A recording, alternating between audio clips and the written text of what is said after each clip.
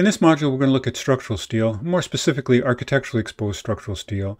The idea being that this is an opportunity for us to look at the use of steel in structural components, not in just the idea of just carrying loads and accomplishing the task of holding our building up, but actually looking attractive, beautiful, adding architectural interest to our projects. So if this is a live lecture, we'll review last week's or last module's projects.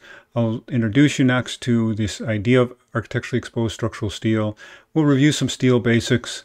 And then I have a couple of what are continuing education unit little mini courses to introduce you to AESS. I have some slides that I've extracted from that, but you'll have an opportunity to download those and read them, along with this idea of life cycle assessment of using steel, just to help you think about it as where it fits in the green carbon footprint ideas of the way we choose and use materials on our projects.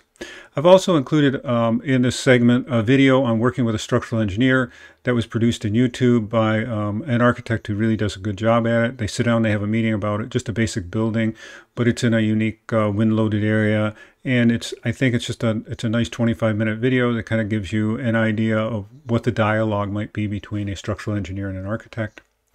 And then we'll kind of dig into the details of the project setup. So let's go ahead and get started.